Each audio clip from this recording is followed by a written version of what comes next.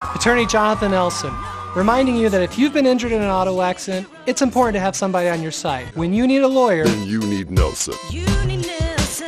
On November 7th, Nye County Sheriff's Office deputies were dispatched to Intermountain Healthcare's Urgent Care Department in reference to a report of a physical domestic. Upon arrival, officers made contact with the alleged victim, who claimed to have been beaten by William Bergen. Officers stated that while speaking with the alleged victim, officers observed dried blood on the chest area, swelling and redness on the right side of their face, and bruising and abrasions to her chin area. They were also noted to have broken glasses that they were wearing, and that it allegedly occurred when Bergen had punched her in the face. According to the declaration of arrest, the victim was allegedly punched 4 to 5 times in the face while parked in front of AutoZone. She was attempting to get out of the vehicle, however Bergen allegedly would not let her and threatened to take her out into the desert and kill her. When the alleged victim attempted to exit the vehicle, she allegedly fell onto the front passenger floorboard, according to the declaration of arrest, with her legs hanging out of the car. William then allegedly drove her to another location where he continued to strike her. On November 5th, the reporting party was stated to have had a baby and had sutures placed. She stated to Bergen that she felt her sutures burst open, and according to the declaration of arrest, Bergen then drove her erratically to urgent care while she was seated on the passenger floorboard with her legs hanging out. The alleged victim then stated that she was thrown out of the vehicle onto the parking lot floor, according to the arrest report. Officers then spoke to 2 eyewitnesses, one of which was coming out of Fitness for 10, which is across the street from Intermountain Healthcare. The witness had stated that they had seen a vehicle speeding into Intermountain's parking lot, then allegedly saw Bergen exit the vehicle and pull the alleged victim out of the car, leaving her on the parking lot before speeding off. The second witness was an employee at Intermountain who was sitting in her car during her lunch break when she allegedly saw a car speed into the parking lot with its passenger door open. She stated to officers that she observed a male get out of the car and then allegedly began yelling and screaming at the female to get out of the car. The male then allegedly grabbed the female's dog and her other belongings out of the car before speeding off. The alleged victim then told the witness that she was having breathing problems, and security and other staff members were notified to help her. Officers then conducted a traffic stop on a gray Kia that was reported to have been the vehicle Bergen was driving in. Officers then confirmed it was Bergen driving the vehicle and promptly arrested him. William Bergen was booked into the Nye County Detention Center under the charges of domestic battery and first-degree kidnapping.